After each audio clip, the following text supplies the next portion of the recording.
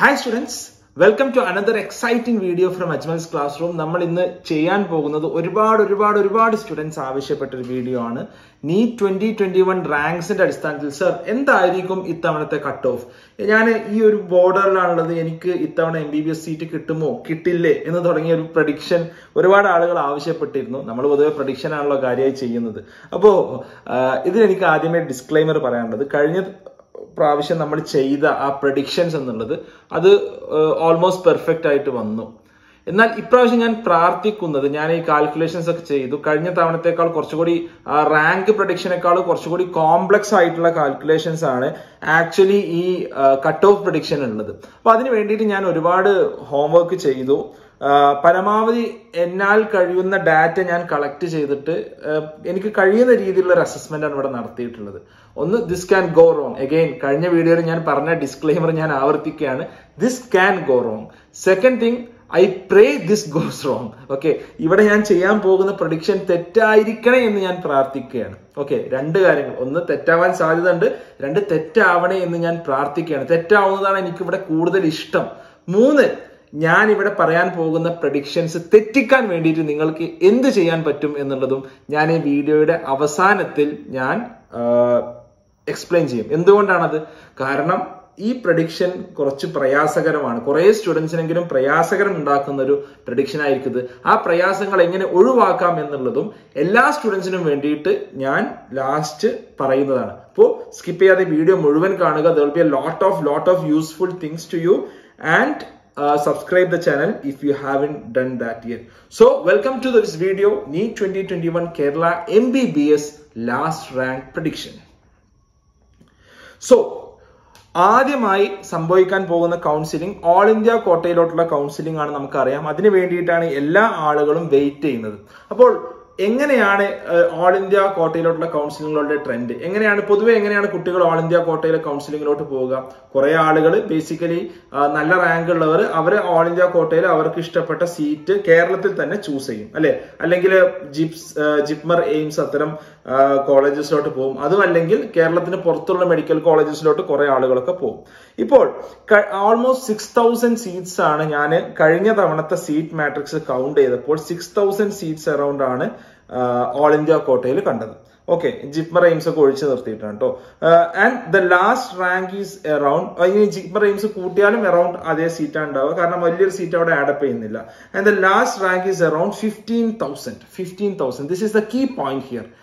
6000 സീറ്റുകളിലോട്ട് last rank ആയി വരുന്നത് 15,000 ആണ്. ഇരട്ടിയുടെ വീണ്ടും ഒരു 1.5 ഇരട്ടിയാണ്.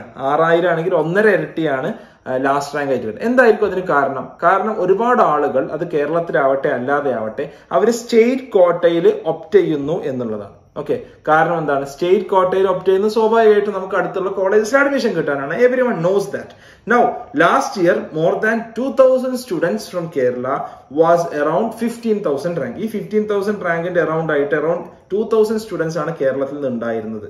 അപ്പോൾ നമ്മൾ നോക്കുമ്പോൾ 6,000 ഔട്ട് ഓഫ് 1,500. ഞാൻ എന്റെ കാൽക്കുലേഷൻസിന്റെ ലോജിക് കൂടി പറയാണ്. ഞാൻ ഇത് വളരെ കോംപ്ലക്സ് ആയിട്ടുള്ള ഒരുപാട് ഫാക്ടേഴ്സ് ഇതിലുണ്ട്. അപ്പൊ എന്റെ പ്രഡിക്ഷൻസ് അല്ലാതെ തന്നെ തെറ്റാൻ ഒരുപാട് സാധ്യതയുണ്ട്. എന്നാലും ഞാൻ എന്റെ ഒരു അസസ്മെന്റ് നടത്താണ്. ഒരു പ്രഡിക്ഷൻ എന്നുള്ളതിനേക്കാളും നിങ്ങൾ ഇതിനെ ഒരു അനാലിസിസ് ഓർ അസസ്മെന്റ് ആക്കി എടുക്കാം. അപ്പൊ 6,000 by 15,000 പറയുമ്പോൾ അറൌണ്ട് 0.4, അതായത് 40% സ്റ്റുഡൻസ് ആണ് എവിടെ പോകുന്നത്? ഓൾ ഇന്ത്യ കോട്ടയിൽ പോകുന്നത്. അപ്പൊ 2000 സ്റ്റുഡൻസ് കേരളത്തിൽ നിന്ന് അറൌണ്ട് 15,000 ഉണ്ട് എങ്കിൽ, കഴിഞ്ഞ വർഷത്തേതാണ് ഇത്, 2020 കാൽക്കുലേഷൻ ആണ്. 2020 അറൌണ്ട് 2000 സ്റ്റുഡൻസ് 1500 റാങ്കിന്റെ ഉള്ളിൽ അല്ലെങ്കിൽ 15,000 റാങ്കിന്റെ ഉള്ളിൽ ഉണ്ട് എന്നുണ്ടെങ്കിൽ അതിന് 40% ഓൾ ഇന്ത്യ കോട്ടയിൽ ഒപ്റ്റ് ചെയ്യുകയാണെങ്കിൽ കേരളത്തിൽ നിന്ന് കഴിഞ്ഞ തവണ അപ്രോക്സിമേറ്റ്ലി 40% ആണ് നമ്മുടെ ഒരു ഓൾ ഇന്ത്യ ആവറേജ്. അപ്പോൾ കേരളത്തിൽ നിന്ന് അപ്രോക്സിമേറ്റ്ലി എത്ര സ്റ്റുഡൻസ് ഓൾ ഇന്ത്യ കോട്ടയിൽ പോയി? അറൌണ്ട് 800 സ്റ്റുഡൻസ് ഓൾ ഇന്ത്യ കോട്ടയിൽ പോയി, റെസ്റ്റ് ഇൻ സ്റ്റേറ്റ് കോട്ട. അപ്പൊ ഓൾ ഇന്ത്യ കോട്ട എന്ന് പറയുമ്പോൾ അത് തമിഴ്നാടും അതേപോലെ കർണാടകയും even far north east, Sikkim, ആസാമിലൊക്കെ പോയ ആളുകളുടെ എണ്ണമാണ് അറൌണ്ട്, ഈവൻ കേരളത്തിലടക്കം വന്ന ഓൾ ഇന്ത്യ കോട്ടയിൽ വന്ന ആളുകളുടെ എണ്ണം ഞാൻ പ്രതീക്ഷിക്കുന്നത് വിൽ ബി അറൌണ്ട് 800. എനിക്ക് ഇതിന്റെ അപ്രോക്സിമേറ്റ് ഡാറ്റ അവൈലബിൾ അല്ല, അതുകൊണ്ടാണ് ഞാൻ 40% എന്നുള്ളത് കേരളത്തിനും എടുത്തത്. ഇതിൽ എന്തെങ്കിലും മിസ്റ്റേക്സ് വരാൻ സാധ്യത ഉണ്ടെങ്കിൽ സ്വാഭാവികമായിട്ട് നിങ്ങൾക്ക് പറയാം. ഓക്കെ, ഇതൊക്കെ ഞാൻ പറഞ്ഞല്ലോ, ഇതൊക്കെ എന്റെ അസംഷൻസ് ആണ്. ഓൾ ഇന്ത്യ ആവറേജ് 40% ആണ് പോകുന്നെങ്കിൽ കേരളം പോലത്തെ ഒരു സ്റ്റേറ്റിലും 40% ആയിരിക്കും പോവുക എന്നുള്ളത്. അപ്പോൾ കഴിഞ്ഞ തവണ അറൌണ്ട് 800 സ്റ്റുഡൻസ്, ഈ നമ്പർ ഇമ്പോർട്ടന്റ് ആണ്, 800 സ്റ്റുഡൻസ് എവിടെ പോയി? ഓൾ ഇന്ത്യ കോട്ടയിൽ പോയി എന്ന് നമുക്ക് എടുക്കാം. ഇനി ഈ വർഷം എന്താണ് സംഭവിച്ചത്? ഈ വർഷം കേരളത്തിൽ നിന്ന് ഞാൻ മുമ്പത്തെ വീഡിയോസിലൊക്കെ ആവർത്തിച്ച് പറഞ്ഞതുപോലെ 15,000-ൽ 2,000 സ്റ്റുഡൻസ് കേരളത്തിൽ നിന്നായിരുന്നെങ്കിൽ 2020-ൽ, in 2021 it's just 1128, almost half. അപ്പോൾ സ്വാഭാവികമായും ഓൾ ഇന്ത്യ കോട്ടയിൽ പോകുന്ന ആളുകളുടെ എണ്ണം കുറയും. റൈറ്റ്? ഓൾ ഇന്ത്യ കോട്ടയിൽ പോകുന്ന ആളുകളുടെ എണ്ണം കുറയും. ഓൾ ഇന്ത്യ കോട്ടയിൽ പോകുന്ന ആളുകളുടെ എണ്ണം കുറയുമ്പോൾ നമ്മൾ കഴിഞ്ഞ വർഷത്തെ അത് ആവറേജ് എടുക്കുകയാണ്, ഒരു 40% ആണ് ഈ ഒരു റാങ്കിൽ നിന്ന് 15,000 തന്നെ ആയിരിക്കും ലാസ്റ്റ് റാങ്ക്. ഞാൻ മുമ്പ് അതുമായി ബന്ധപ്പെട്ട ഒരു വീഡിയോ ചെയ്തിരുന്നു, റിസർവേഷൻ ഇതൊക്കെ ബന്ധപ്പെട്ടിട്ട്. ഇപ്പോൾ സീറ്റ് മാട്രിക്സിൽ വലിയ ഡിഫറൻസ് വന്നില്ലെങ്കിൽ അറൌണ്ട് 15,000, സീറ്റ് മാട്രിക്സ് കുറച്ച് കൂടിയാൽ ഒരു 15,500. റൈറ്റ്? അപ്പോൾ അവിടെ അറൌണ്ട് 1,128 കേരള സ്റ്റുഡൻസ് ആണുള്ളത്. അതിൽ നിന്ന് 40%, കഴിഞ്ഞ തവണത്തെ പോലെ 40% ഓൾ ഇന്ത്യ കോട്ടയിൽ ഓപ്റ്റ് ചെയ്യുകയാണെങ്കിൽ അറൌണ്ട് 450 സ്റ്റുഡൻസ്, 450 സ്റ്റുഡൻസ് ആണ് ഓൾ ഇന്ത്യ കോട്ടയിൽ പോകുക. കഴിഞ്ഞ തവണ ഇത് 800 ആയിരുന്നു, ഇത്തവണ അത് 450 കുറയും. അതായത് 350 സ്റ്റുഡൻസ് ലെസ്. 350ഓളം സ്റ്റുഡൻസിന് കഴിഞ്ഞ തവണ ഓൾ ഇന്ത്യ കോട്ടയിൽ എത്തിപ്പെട്ടതുപോലെ ഇത്തവണ എത്തിപ്പെടാൻ സാധിക്കില്ല ഓൺ എ നാഷണൽ ആവറേജ് കേരളത്തിൽ നിന്ന്. വാട്ട് ഡസ് ദാറ്റ് മീൻ? ആ 350 സ്റ്റുഡൻസ് എവിടേക്കാണ് വരിക? ടോപ്പ് റാങ്കേഴ്സ് ആയിട്ടുള്ള 350 സ്റ്റുഡൻസ് കേരള അലോട്ട്മെന്റിലോട്ട് വരും. കേരള സിഇയുടെ എൻട്രൻസ് കമ്മീഷണറുടെ അലോട്ട്മെന്റിലോട്ട് വരും. അപ്പോൾ സ്വാഭാവികമായിട്ടും കഴിഞ്ഞ തവണത്തേക്കാൾ 350 സീറ്റുകൾ, ഞാൻ പറയുന്നത് ശ്രദ്ധിക്കണേ, 350 സീറ്റുകൾ ഇത്തവണത്തെ അലോട്ട്മെന്റിൽ നിന്ന് കഴിഞ്ഞ തവണത്തെ ലാസ്റ്റ് റാങ്കിനെ കമ്പയർ ചെയ്യുമ്പോൾ കുറയും. 350 സീറ്റുകൾ. കാൽക്കുലേഷൻസ് എന്തെങ്കിലും പ്രശ്നങ്ങൾ ഉണ്ടെങ്കിൽ നിങ്ങൾക്ക് കമന്റ് ബോക്സിൽ പറയാം, അല്ല നിങ്ങൾക്ക് അത് ലോജിക്കലായി തോന്നുന്നുണ്ടെങ്കിൽ കമന്റ് ബോക്സിൽ പറയാം. 350 സീറ്റുകൾ ഇത്തവണ എക്സ്ട്രാ പോകും കഴിഞ്ഞ തവണത്തേത് കമ്പയർ ചെയ്യുമ്പോൾ. അതായത് നമ്മുടെ നമ്മുടെ റാങ്ക് കട്ട് ഓഫുകൾ താഴോട്ട് വരാൻ പോവുകയാണ്. ഇതാണ് ഫസ്റ്റ് ബേസിക് മെസ്സേജ്. നൗ ഇതിനെ എങ്ങനെ മറികടക്കാന്നുള്ളത്, എന്റെ പ്രഡിക്ഷൻസ് എങ്ങനെ തെറ്റിക്കാം എന്നുള്ളത് ഞാൻ ലാസ്റ്റ് പറയാം. അതുവരെ എല്ലാവരും വെയിറ്റ് ചെയ്യണം.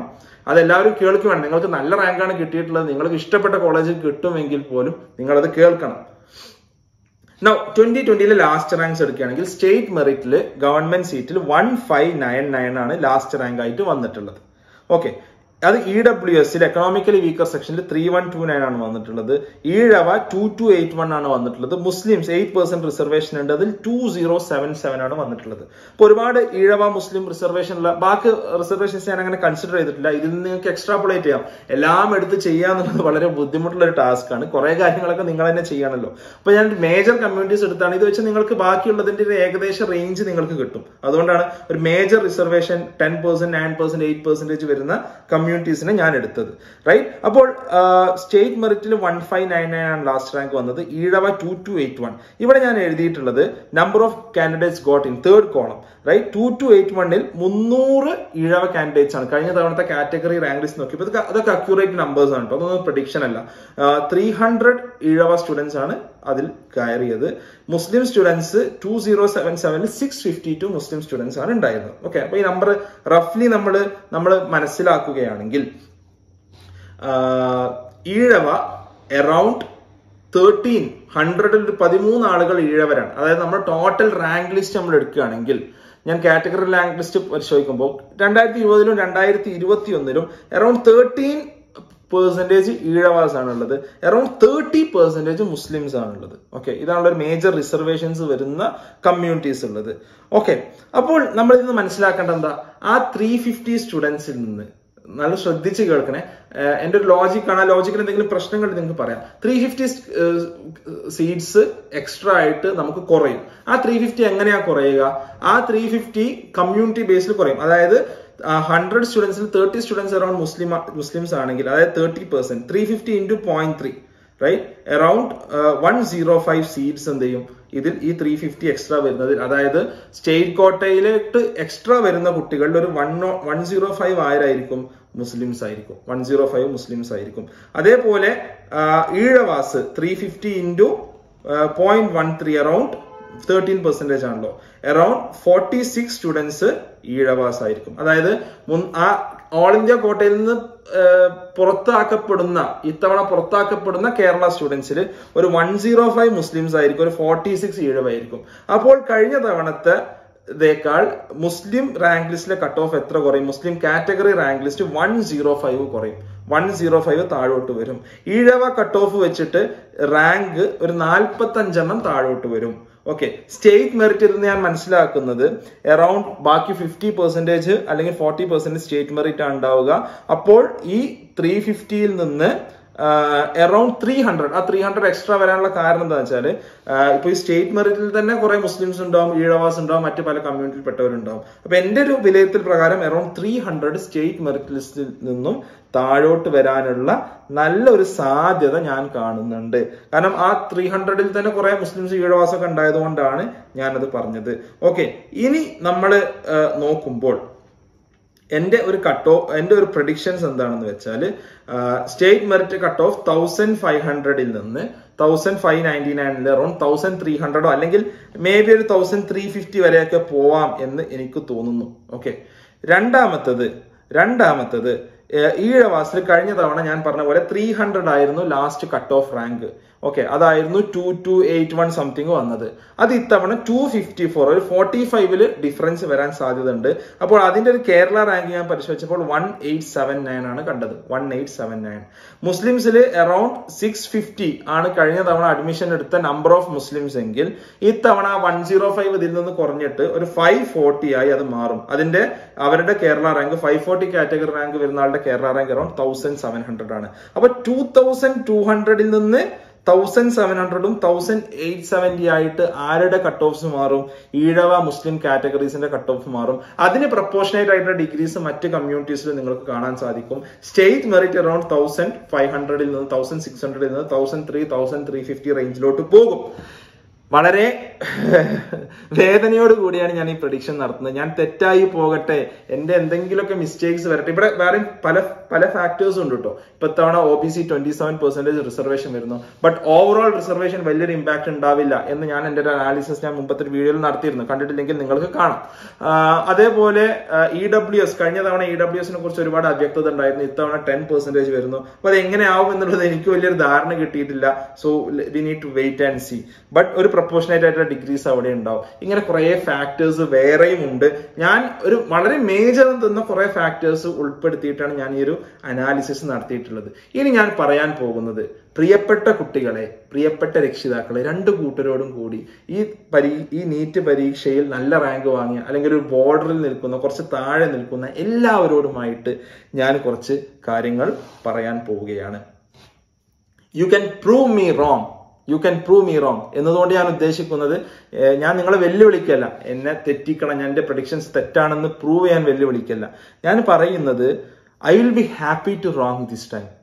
എന്റെ പ്രഡിക്ഷൻസ് ഇത്തവണ തെറ്റുകയാണെങ്കിൽ അതാണ് എനിക്ക് ഏറ്റവും സന്തോഷമുള്ള കാര്യം. കാരണം അതിനർത്ഥം കൂടുതൽ കുട്ടികൾക്ക് MBBS കിട്ടും, അവരുടെ ഡ്രീം ആയിട്ടുള്ള ഒരു MBBS അച്ചീവ് ചെയ്യാൻ പറ്റും എന്നുള്ളതാണ്. I pray that my predictions get wrong. ഞാൻ പ്രാർത്ഥിക്കുകയാണ് എന്റെ പ്രഡിക്ഷൻസ് റോങ് ആവണം എന്നുള്ളത്. Okay, and you can prove me wrong. Okay, you can prove me wrong. And how? ഇതിൽ നമുക്ക് ഡിസൈഡ് ചെയ്യാവുന്ന ചില ഫാക്ടേഴ്സ് ഉണ്ട്. നമുക്കെന്ന് പറയുമ്പോൾ ഇതൊരു ഇൻഡിവിജ്വലിനെ സംബന്ധിച്ചിടത്തോളം ഡിസിഷൻ അല്ല. ഒരു കേരള കമ്മ്യൂണിറ്റിയെ സംബന്ധിച്ചിടത്തോളം ഇത്തവണ ബേസിക്കലി കഴിഞ്ഞ തവണത്തെക്കാളും കുറച്ച് ഡോക്ടേഴ്സ് ആണ് ഈ ഒരു ബാച്ചിൽ നിന്ന് പുറത്തിറങ്ങാൻ പോകുന്നത്. അല്ലെ, ആ 350 കുറവ് നമുക്ക് വരും. ഓൾ ഇന്ത്യ കോട്ടയിൽ അത്രയും നമുക്ക് നഷ്ടപ്പെട്ടു. അതെങ്ങനെ നമുക്ക് തിരുത്താൻ സാധിക്കും? അത് നമ്മൾ എല്ലാവരും ഒരുമിച്ച് മനസ്സ് വെച്ചാൽ തിരുത്താൻ സാധിക്കും. എങ്ങനെയാണ് നമ്മൾ ഒരുമിച്ച് മനസ്സ് വെക്കുക? ഞാൻ നേരത്തെ പറഞ്ഞു അറൌണ്ട് 40% സ്റ്റുഡൻസ് ആണ് ഓൾ ഇന്ത്യ കോട്ടയിലോട്ട് പോകുന്നത്. ഈ 40% എന്നുള്ളൊരു 70% എങ്കിലും ആക്കാൻ നമുക്ക് സാധിച്ചാൽ ഒരുപാട് സ്റ്റുഡൻസിന്റെ MBBS എന്നുള്ള സ്വപ്നം പൂവണിയും. ഇത് നമ്മുടെ കൺട്രോളിലുള്ള കാര്യമാണ്. അതെന്താ അങ്ങനെ ഞാൻ പറയാനുള്ള കാരണം? അത് നമ്മുടെ കൺട്രോളിലുള്ള കാര്യമാണ് എന്ന് പറയാനുള്ള കാരണം എന്താണെന്ന് വെച്ചാൽ, ഓൾ ഇന്ത്യ കോട്ടയിൽ 40% to 70%. എങ്ങനെയാണ് പൊതുവെ നമ്മൾ ഓൾ ഇന്ത്യ കോട്ടയിൽ ഓപ്ഷൻസ് കൊടുക്കുക? നമ്മൾ പൊതുവെ കേരളത്തിൽ നമുക്ക് ഇഷ്ടപ്പെട്ട കോളേജസ് കൊടുക്കും. കൂടിപ്പോയാൽ, നല്ല റാങ്കുള്ള ആളുകൾ കൂടിപ്പോയാൽ തമിഴ്നാട്ടിലോട്ടോ അല്ലെങ്കിൽ കർണാടകത്തിലോട്ടോ പോകും. എനിക്ക് പറയാനുള്ളത്, നിങ്ങളുടെ അടുത്തിരുന്ന് പഠിച്ചിരുന്ന മറ്റൊരു കുട്ടി ഉണ്ടായിരുന്നു അല്ലെ, അവരൊക്കെ പല ആളുകളും ബോർഡറിലാണ് നിൽക്കുന്നത്. അവരുടെയൊക്കെ ഇതൊരു കോമ്പറ്റീറ്റീവ് എക്സാം ആണ്. അപ്പൊ സ്വാഭാവികമായിട്ടും നിങ്ങൾ മുകളിൽ വരുമ്പോൾ അവർ താഴോട്ട് പോകും. അപ്പോൾ അവർക്ക് അവിടെ പഠിക്കാൻ നിങ്ങൾ നല്ല റാങ്ക് കിട്ടിയ ആളുകൾ വിചാരിച്ചാൽ നടക്കും. എന്ത് തീരുമാനിച്ചാൽ മതി? നിങ്ങള് ഒരു പക്ഷെ കേരളത്തിന് പുറത്ത് പോകണമെങ്കിൽ പോവാം, ഞാൻ പോവാൻ റെഡിയാണെന്ന് തീരുമാനിച്ചാൽ മതി. തമിഴ്നാട്ടിലെ ഒരു മെഡിക്കൽ കോളേജിൽ പോയി പഠിക്കാൻ ഞാൻ റെഡിയാണെന്ന് വിചാരിച്ചാൽ മതി. കർണാടകയിലെ ഒരു മെഡിക്കൽ കോളേജിൽ പോയി പഠിക്കാൻ റെഡിയാണെന്ന് തീരുമാനിച്ചാൽ മതി. ഇത് നമുക്ക് സെൽഫായിട്ട് എടുക്കാവുന്ന ഒരു ഡിസിഷനാണ്. ആൻഡ് ഇത് എല്ലാവരും ഡിസിഷൻ എടുക്കണമെന്ന് ഞാൻ റിക്വസ്റ്റ് ചെയ്യാണ്. കാരണം ഒരുപാട് സ്റ്റുഡൻസ്, ഞാൻ ഈ യൂട്യൂബ് ചാനൽ തുടങ്ങിയതിന് ശേഷം എനിക്ക് ഉണ്ടായ ഏറ്റവും വലിയൊരു ഹാർട്ട് ബ്രേക്ക് എന്താണെന്ന് വെച്ചാൽ, ഒരുപാട് സ്റ്റുഡൻസ് മെസ്സേജ് ചെയ്യും, സർ ഞാൻ റിപ്പീറ്ററാണ്, റിപ്പീറ്ററാണ്, സൂപ്പർ റിപ്പീറ്ററാണ്. ഇനിയൊക്കെ സൂപ്പർ റിപ്പീറ്റ് എന്ന് പറഞ്ഞാൽ എനിക്കൊക്കെ ഒന്ന് ആലോചിക്കാൻ പോലും പറ്റില്ല എങ്ങനെയാണ് ഈ പ്രഷറൊക്കെ ആളുകൾ താങ്ങുന്നത് എന്നുള്ളത്. അപ്പൊ അവരുടെയൊക്കെ ഡ്രീം ഞാൻ ആലോചിക്കുമ്പോൾ ഒരു പാഷനാണ് എങ്കിലും ഒരു MBBS സീറ്റ് കിട്ടുക എന്നുള്ളത്. ആ സീറ്റ് കിട്ടാൻ വേണ്ടിയിട്ടുള്ള ഒരു വലിയ പ്രാർത്ഥനയിലും പ്രയത്നത്തിലുമാണ് ആളുകളൊക്കെ. അപ്പൊ അവർക്കൊരു സീറ്റ് കേരളത്തിലെ ഒരു ഗവൺമെന്റ് മെഡിക്കൽ കോളേജിൽ അല്ലെങ്കിൽ ഈവൻ ഒരു ഗവൺമെന്റ് സീറ്റിൽ അവർക്ക് എങ്ങനെയെങ്കിലുമൊക്കെ അവർ പുതിയ മെഡിക്കൽ കോളേജിലേക്ക് എത്തിപ്പെടാൻ, നിങ്ങളൊരു പക്ഷേ തമിഴ്നാട്ടിലോട്ട് പോയി അവരെത്തിപ്പെടും. ഇത് നിങ്ങൾ ആലോചിക്കുമ്പോൾ നിങ്ങൾക്ക് റോങ് ആയിട്ട് തോന്നാം, ഞങ്ങൾ തമിഴ്നാട് പോയിട്ട് അവര് ഇവിടെ കേരളത്തിൽ പഠിക്കുക എന്നുള്ളത്. പക്ഷെ അങ്ങനെയല്ല നമ്മൾ അതിനെ അപ്രോച്ച് ചെയ്യേണ്ടത്. നിങ്ങൾ അതിനെ പോസിറ്റീവായി എടുക്കുക. ഞാൻ കേരളത്തിന് പുറത്ത് പഠിച്ച ഒരാളാണ്.